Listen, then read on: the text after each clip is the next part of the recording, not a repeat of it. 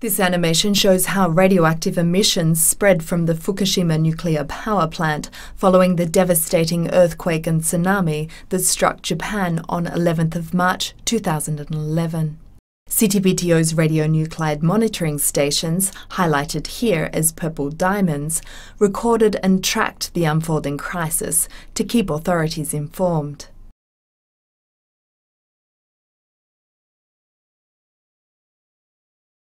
It starts at the Takasaki radionuclide station, around 200 kilometers away from the troubled plant.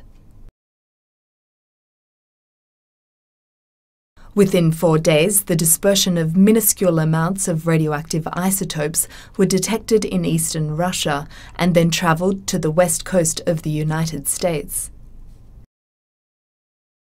Mika Nikkanen, CTBTO head, Scientific Methods. We have to stress always that these detection levels which we saw are not harmful for human beings, as our detection capability is at least 1 billion times lower to the level what is harmful for human beings.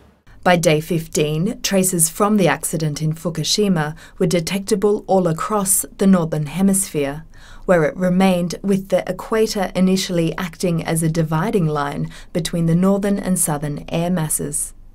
But in a little over a month, traces from the release had reached the Southern Hemisphere.